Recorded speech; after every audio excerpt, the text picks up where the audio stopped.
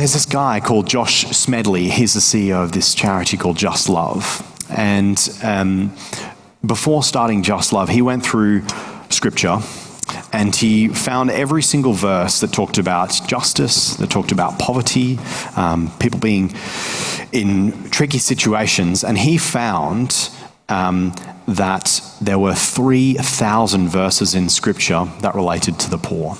And actually what he did is he went through Scripture and he cut out every single verse that was in his Bible to demonstrate how much God cares about injustice and about poverty. And I contacted him to try and get an image of it, but I couldn't get through to him. But I have seen it, and it is the most anemic, flimsy Bible you could ever imagine. It's not thick like this. It's basically empty. And the reason is that God has a heart for the poor. He cares for them. And if you were to kind of get all the topics of the Bible and line them up in order, number one is God, obviously, because this is his story about himself and his redemption of man.